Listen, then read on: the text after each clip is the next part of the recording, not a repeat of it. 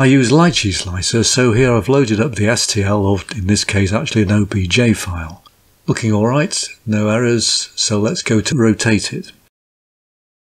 I'm trying to avoid having anything horizontal because the printer will struggle with that. And since there are lights on one side of it, I'll make sure those lights are near the ground so that any supports for the lights don't have to pass through the wheels. Let's lift it a bit and then have a look. Again, look around the side, nothing really horizontal. The bottom of the chain's possibly a problem. Let's go to prepare now, and I'll use light supports because it's only a very small print. I'm going to use the low level of support density, so I've got the minimum number of supports. I'm also going to change the raft because the raft I prefer to use is quite a large one. Now I'm using the free version of Lychee Slicer, so I've got a limited number of rafts, but that one is fine. Now we'll just have a look and see if there's anything obviously wrong. It's a good idea just to strengthen up the odd support that's going to significant sections. One of them is the bottom corner of that tray. I'll just make that one a medium support just to make sure that it's got plenty of support on that corner. The wheels are another possible area where it needs a bit of extra support, but I'll see if I can get away with it this time and not make any changes to it.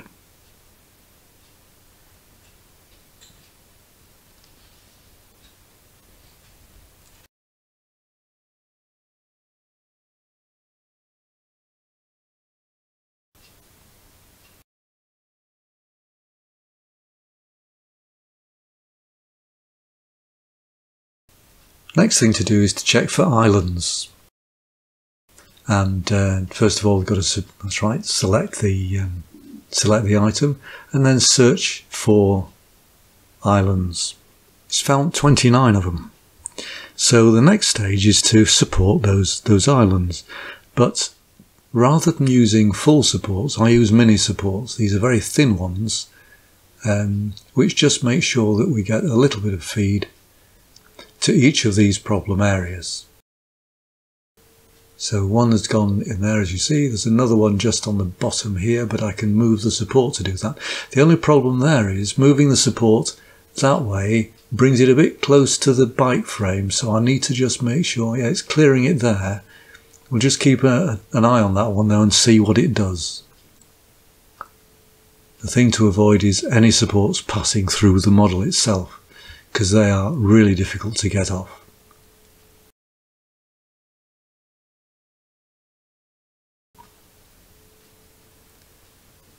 Another mini support going in there, and there.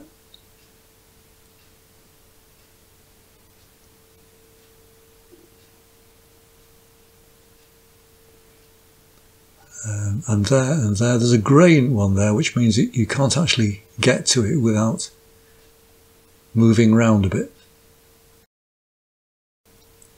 So we'll just get that one supported and then go down and find this and give that a little mini support. Mini supports are great because they come off really easily.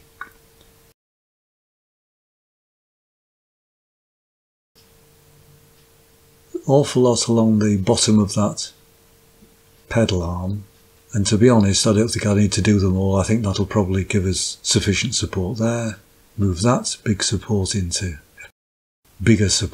place, and then give us a bit of support to the other pedal arm.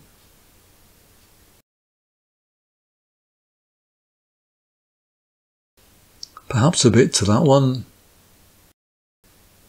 Still, we've still got a few islands showing, but we're getting to a point now where most of them are covered.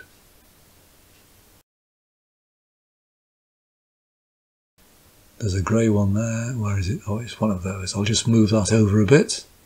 That's it. That's got it. That one, move it over. That one, yeah, that's fine.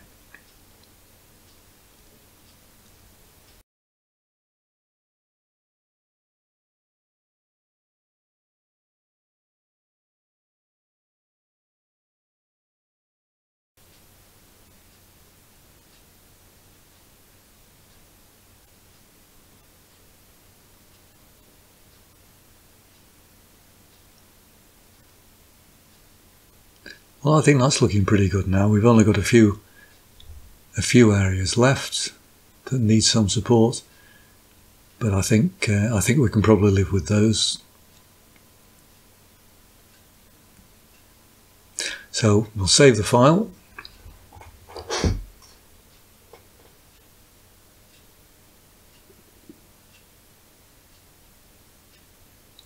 Perhaps a little bit of extra support there at the end of the pedal.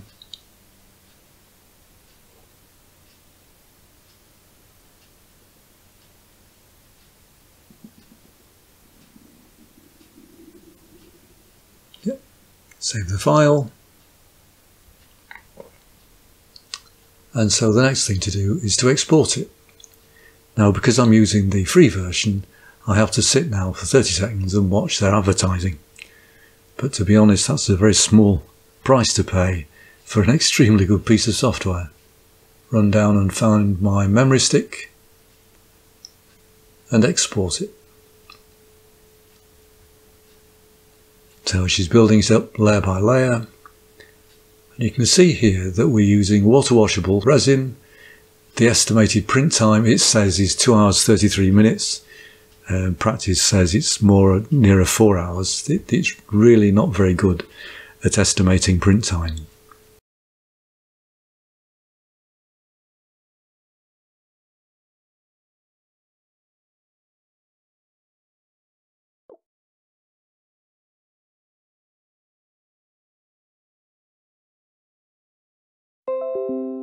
The file's been saved onto the drive, so whip that out of the computer and take it down to the garage. Now this is my setup in the garage. The garage is cold. It's actually within the house, but it's still cold, especially in winter.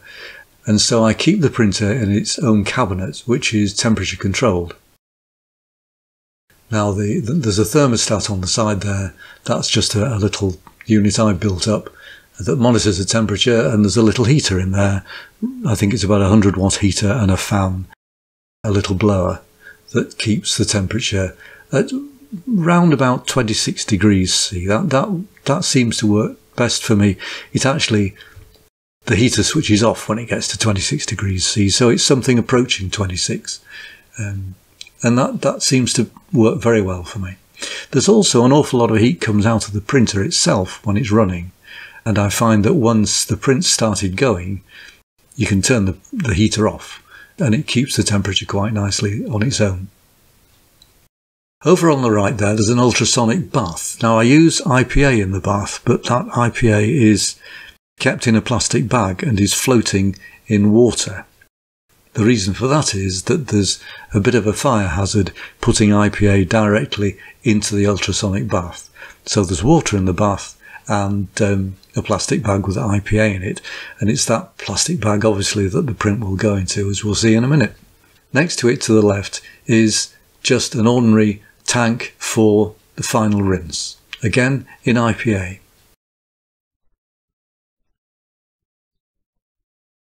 So I'll open the door on the printer box, and there's the printer with the final version and sitting in there. That comes out and then it's left to drip for a while, probably about an hour, to be honest.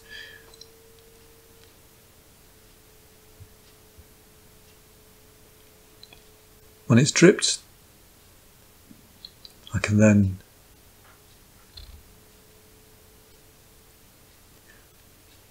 take the build plate out, slip the model off the build plate. Usually comes off quite easily.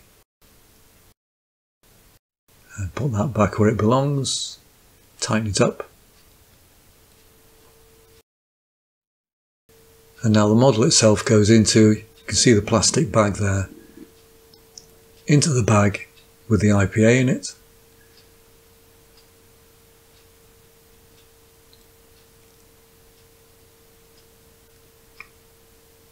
And that goes on, in my case, for 10 minutes. I'm sure I could do it for less than 10 minutes, but 10 minutes is plenty. It ships absolutely everything off. Once it's out of there, it goes into the final rinse. So it's been washed in IPA, even though it's water washable resin. And now it comes out for a final rinse in IPA. The reason I do this is that I tried using water washable resin and washing it in water, but then I had all this water with resin floating in it, which is lethal stuff, and there was no way of curing the resin in the water. Well, this way I can cure the resin in the IPA just by leaving it out in daylight for a considerable time if it takes it. I mean, we are in England, for heaven's sake. So, but eventually that solidifies down and you can reuse the IPA. So here's a clean final rinse in IPA, and the print comes out, goes for a wash, and the wash is just in water, so I'm washing the IPA off because that's not anything like as contaminating to the environment.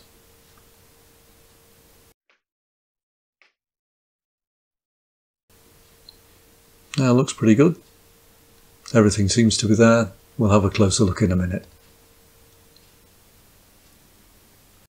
Well, there it is. There's a close-up, and you can see the mini supports there doing their job. We got away with the chain. That looks complete as well. And those, again, those mini supports will just jump off. That's where I was concerned about the closeness of that support to the frame, but no, we've been fine with that. That's cleared too.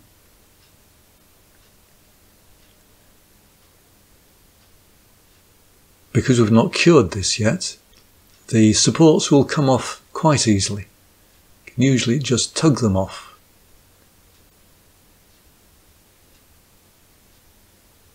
You can use cutters, obviously you can use cutters, but I find if you can tug them off, they come off much cleaner.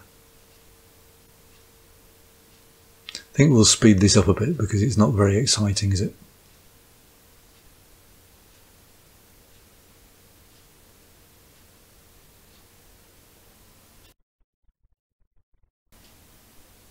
Out with the cutters, chop the bottom of these supports off, so at least that frees up the raft a bit.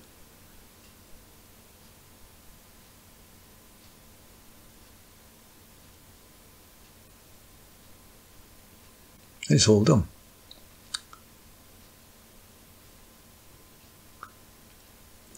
Now remember I said I thought we could get away with the wheels. Well, in fact, if you look closely at this print, we didn't really. There are flat bits just on the base of the wheels. Certainly the rear wheel looks pretty flat tired.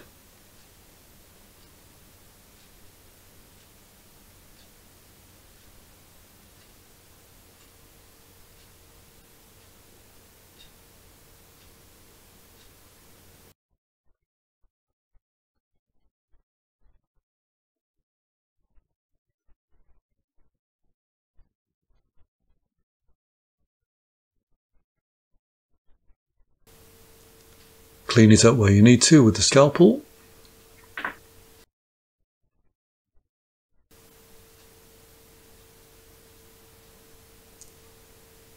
And apart from the flat rear tyre, that's pretty well done. All it needs now is a lick of paint and job's a good one.